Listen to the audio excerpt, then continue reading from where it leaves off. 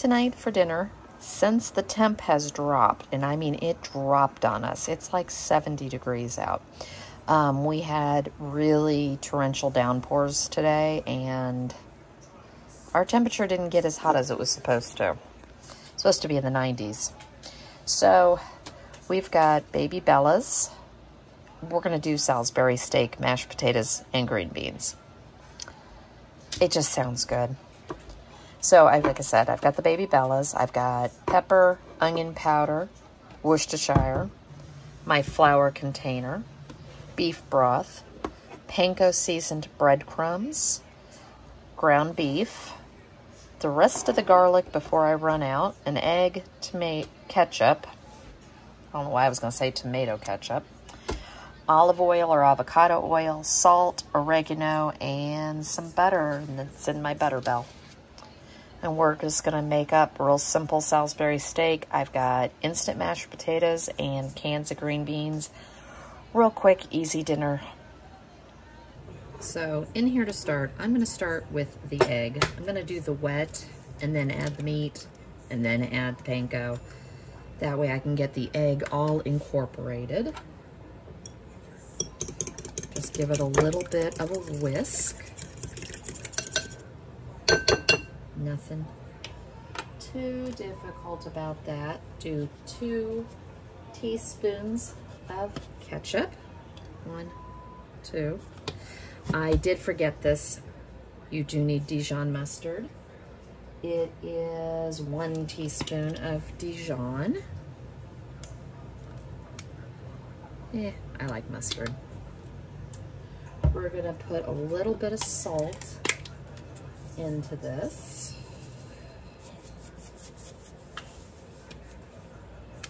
Half teaspoon of oregano. No, well, I'm gonna eyeball it. There we go. We're just gonna whisk this together just to give it a head start. This just for some reason sounded good.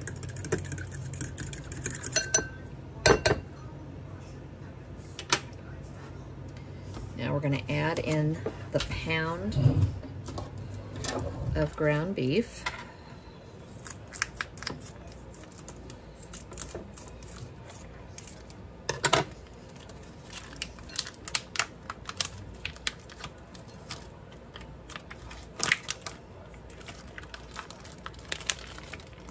And I'm going to break it up just a little bit as we put it in. Kind of like meatloaf, you don't want to overmix.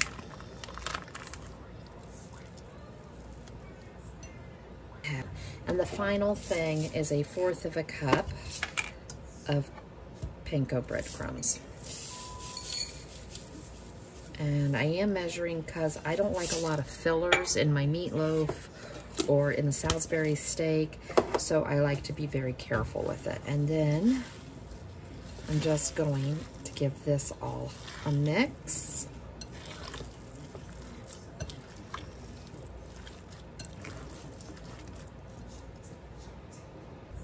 So now that I've got it all mixed, basically I'm going to divide this into 4.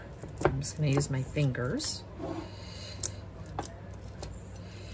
And we'll play around with it. And we'll see. I'm going to make balls first. I can already tell you that one's huge. That's smaller. This is how this always works. This one's huge too.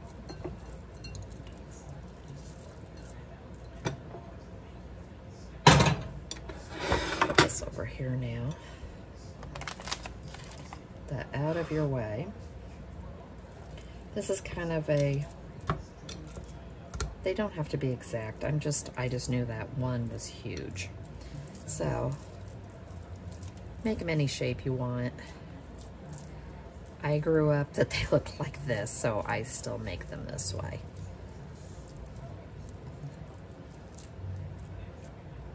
And that's all there is to this.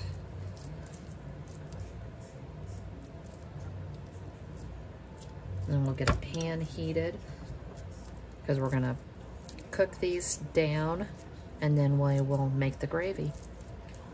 The only thing I have to prep for the gravy is I have to clean the mushrooms and dice them.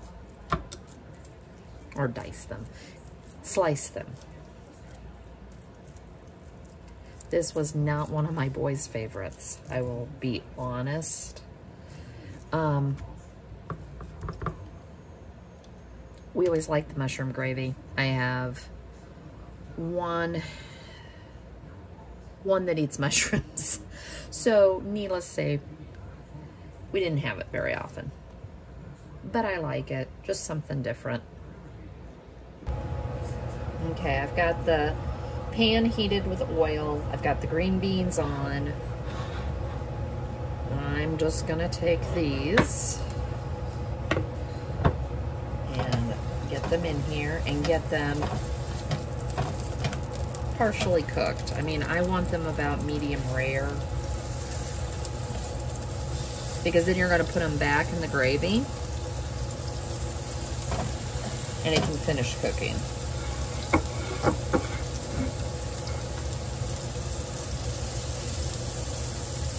And that's all we're gonna do. We'll flip them when they're ready. And that's what I'm going for. I want these to have a nice crisp crust. And then I'm flattening them a little bit.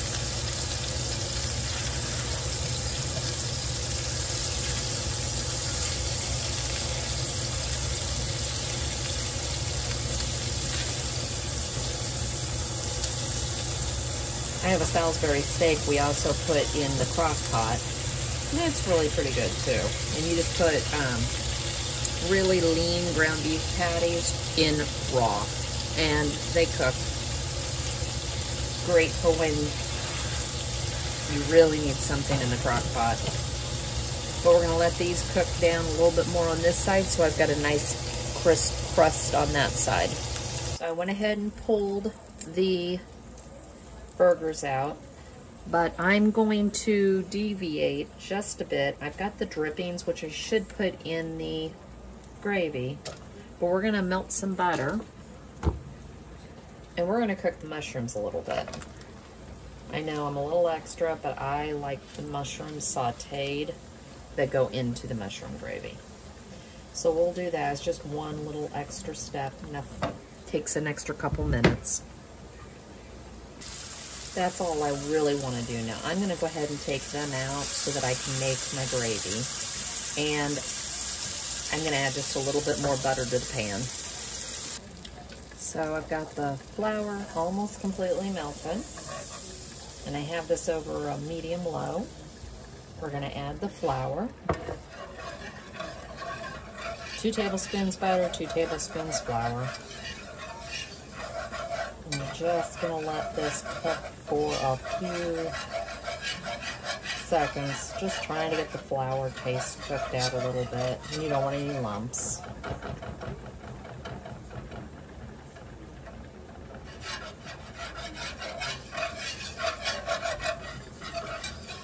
Give it a good whisk.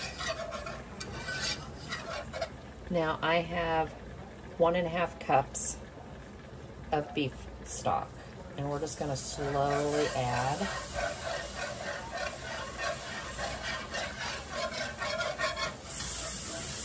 And I forgot, I also added 2 teaspoons of Worcestershire to the beef stock.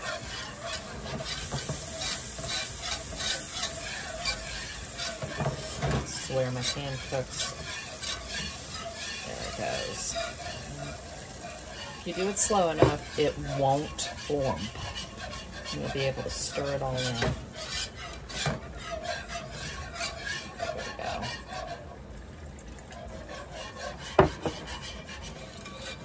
Plus, my beef stock is cold.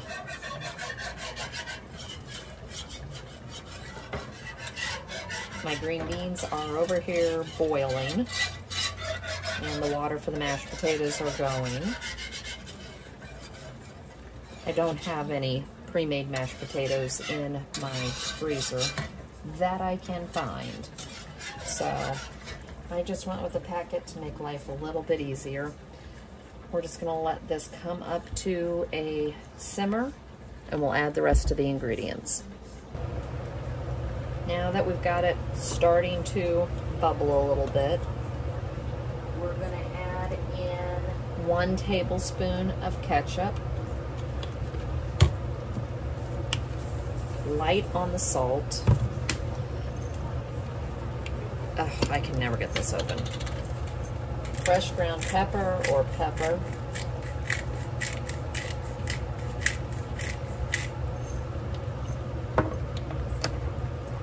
And onion powder. Give it another whisk.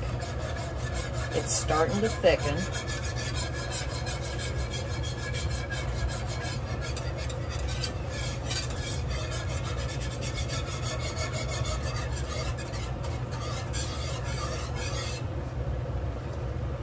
And at this point, we're going to start adding everything back in. I got to figure out what I'm going to use to put it all back in. There we go.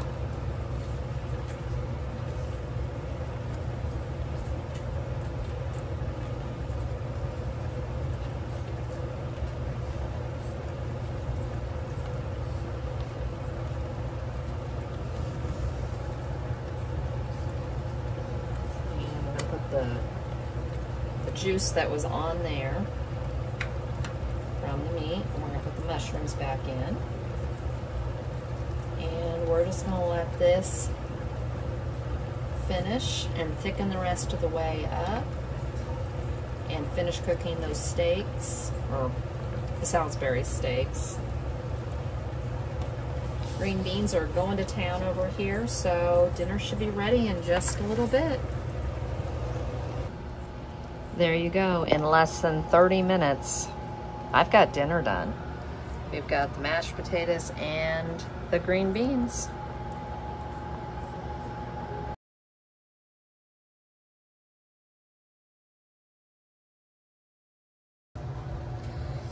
So I'm gonna call this a Stromboli. Don't shoot me. To me, this is not a Stromboli. A Stromboli is hoagie bun with, or you could do it with a pizza crust, but it's sausage and pepperoni and veggies and cheese. Well, they call this a Stromboli. I'm going with it. I like this. I'd call this more like an Italian Stromboli or something. But I've got the pizza crust, the mozzarella cheese I'm going to shred, ham, pepperoni, salami, and then we're going to make a butter garlic mixture with some Parmesan and Italian seasoning, brush it on, throw this in the oven. This is going to make a quick, easy dinner, and there should be some leftovers. So you can use any type of pizza crust. You can even make it. This was just quick and easy tonight. These things always pop.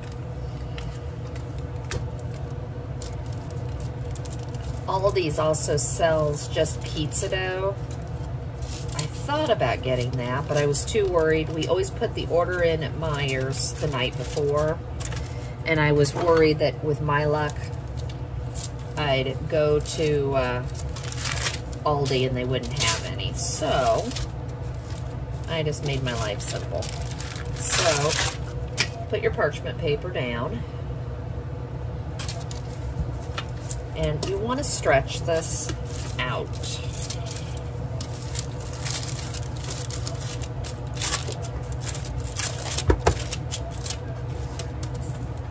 So for one, you want it to be thinner. Otherwise, this thing does not like to cook well.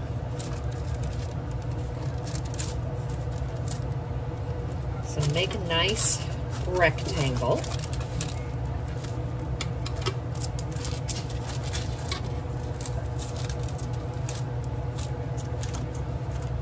Try to get the dough as even and as thin as you can.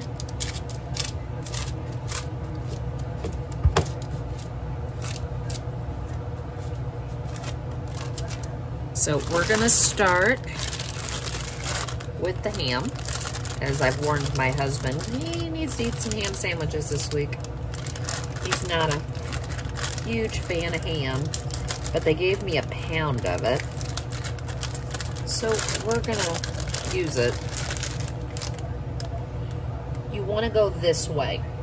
And the reason is you want to roll it that way. It's towards the long ends and the short part. The reasoning is otherwise if you go this way, you're going to have so many layers of dough, it's not going to all cook. Now, I have done these with just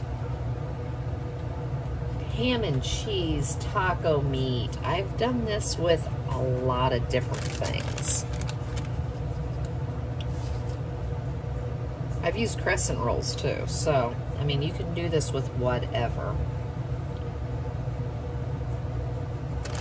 A little bit more ham. Not my favorite either. They shredded it. I'm that weird one that goes in the store and I always say I don't want it to look like, I want it thin, but I don't want it to look like sawdust. They gave me sawdust. All right. And then I've got the salami. You can put this in any order. You can use whatever kind of meats you want. This is just kind of what we like.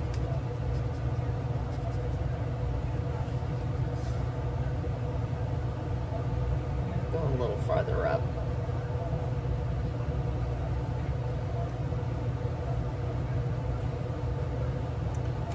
One more.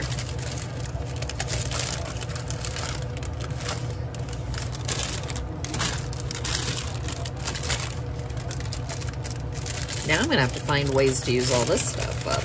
Or I just might freeze. Like the pepperoni, I might just freeze. That's not a big deal. And we've got pepperoni for when we've got a frozen pizza and it doesn't look like it has enough. That I never mind having. Or I could freeze all of it. But as I keep saying, I'm trying to get stuff out of my freezer, not into it. And I've shredded the cheese. So we're just gonna put a generous amount of cheese. The dog and the cat both got cheese. And then a certain dog tried to steal the cheese from the cat. He's lucky he has eyeballs right now. My cat is not nice when it comes to cheese.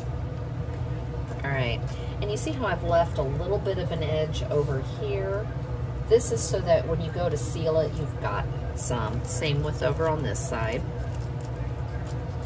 And now all I'm gonna do, and you can use the parchment paper to help you, is we're gonna start rolling this.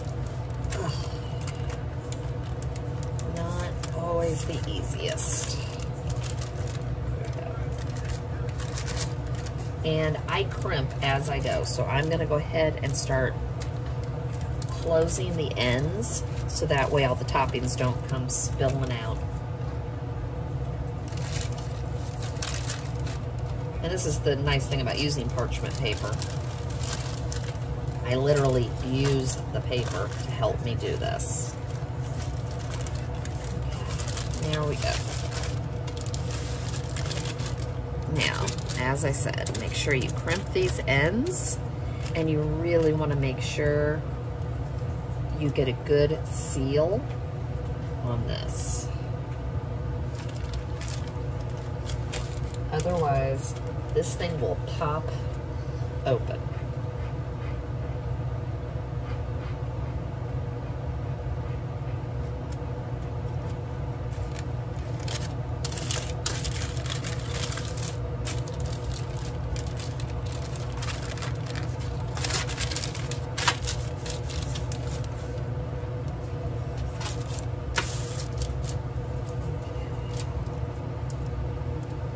I always try to make it look as pretty as I can.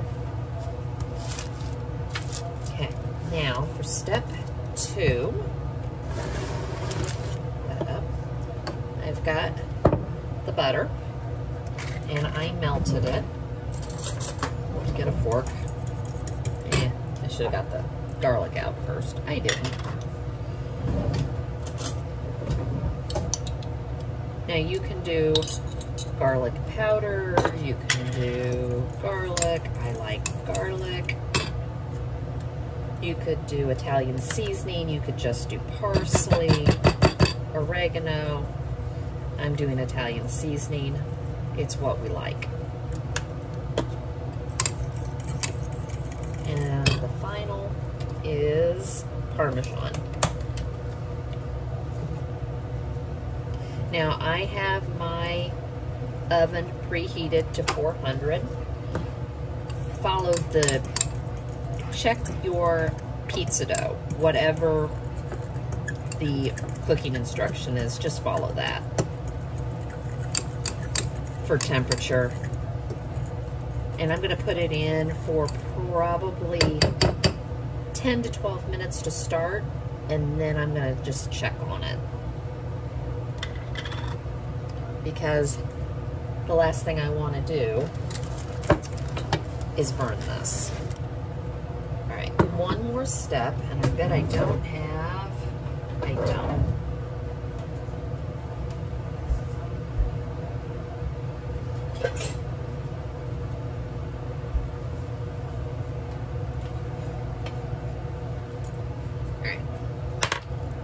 I don't know where my serrated knife is.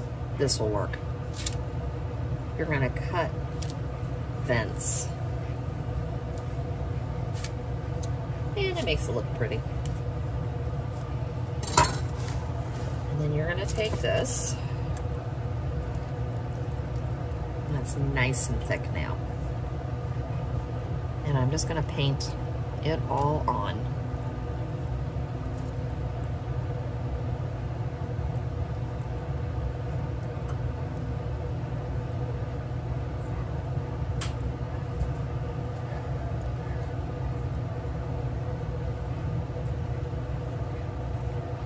This is one of these. I've got to go out and mow.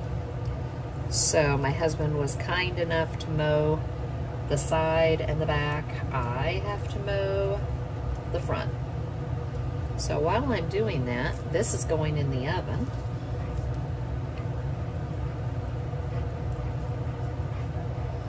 Now that we don't have kids here, it's kind of like, oh, he looks at me and goes, I'll do part of it. You want to do part of it? So that's how we kind of do it now. It works. All right, show you what it looks like when it's done. There we go, it's all done.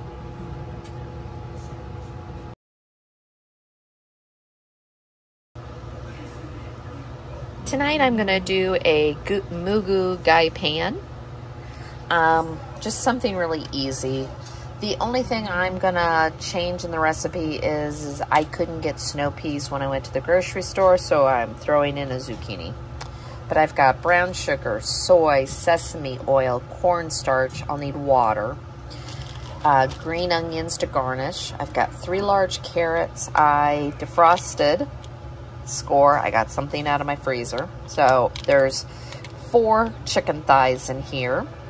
You could also use breast. The leftover mushrooms that I have left, as I said, the zucchini, chicken broth, avocado oil, salt, pepper, garlic, and hoisin.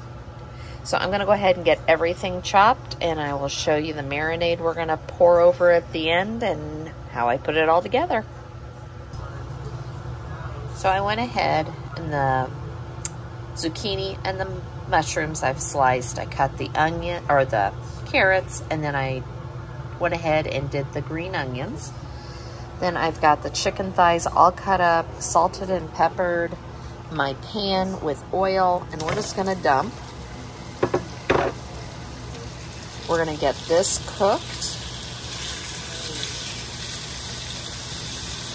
And while this is starting to sear and cook, we're going to make the sauce that goes on top. My brains are not working tonight, obviously. So the chicken is cooking. In this bowl, we're gonna make the sauce, and I'm gonna double it from what you're gonna see in the recipe. But that was a ½ cup of chicken broth. We're going to do, had to rescue a cat. We're going to do 4 tablespoons of soy.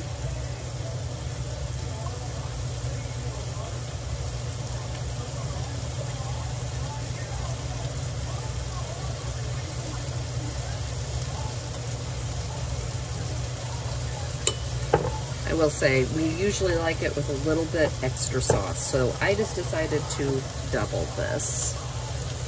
I need brown sugar, so I'm going to just wipe it out. Do 2 tablespoons packed brown sugar.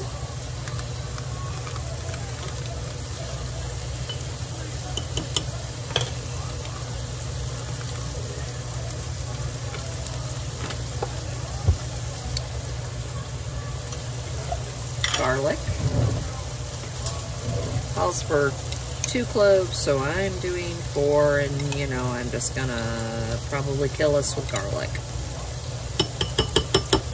Only do that if you like garlic. Oh, and I didn't open this, and I don't know if I'm capable of opening this. This may be a, let's find, nope, I got it. Well, I got this part of it. That was easy. That never happens. So we're gonna do 2 tablespoons hoisin. There's 1. This always reminds me of like dark molasses. Not as sticky, thank God. Try to get some of that onto there.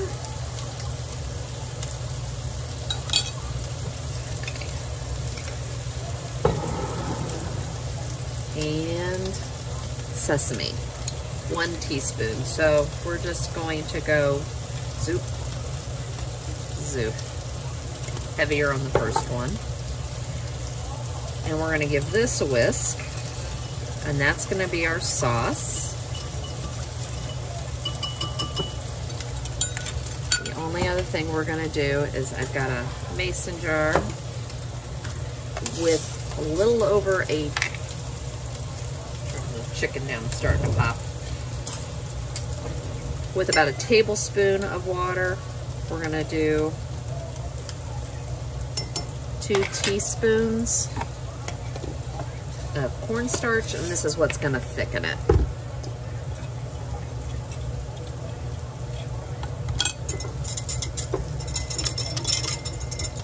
I didn't do it in the greatest thing, I guess. It worked. So we're just gonna pour this in and give it a whisk. And I'm gonna pull the chicken off, and I'm gonna start with the carrots. So we've got the carrots cooking now, and they just need a couple of minutes. You just want them to get a little bit soft. Because you still want a little bit, you don't want a fully cooked carrot, how's that? And then the next thing I'm going to drop in here, I'm going to kind of put the carrots to the side like this, like you would in a wok. And we're going to add in the zucchini and the mushrooms. And we're going to cook this, and this shouldn't take more than a couple more minutes. And then we'll add the chicken, and we'll add the sauce back in. I do have my Instapot going with the rice. I was going back and forth. I have instant rice, the microwave packages. I also have a box of instant brown rice in there. And I was going back and forth going, I'm really tired tonight. And I went, nah, my Instapot makes less work of it anyways. The only thing is I hate cleaning it, but the rice is so much better in the Instapot. So we're just gonna give this a few more minutes, and we will come back with the chicken.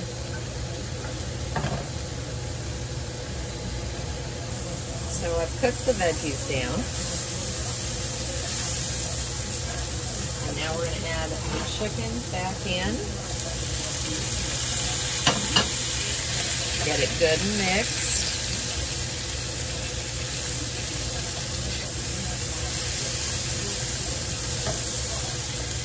We're going to give this sauce another stir. Make sure that cornstarch on the bottom doesn't stick. And I hear my Instapot, so our rice is ready.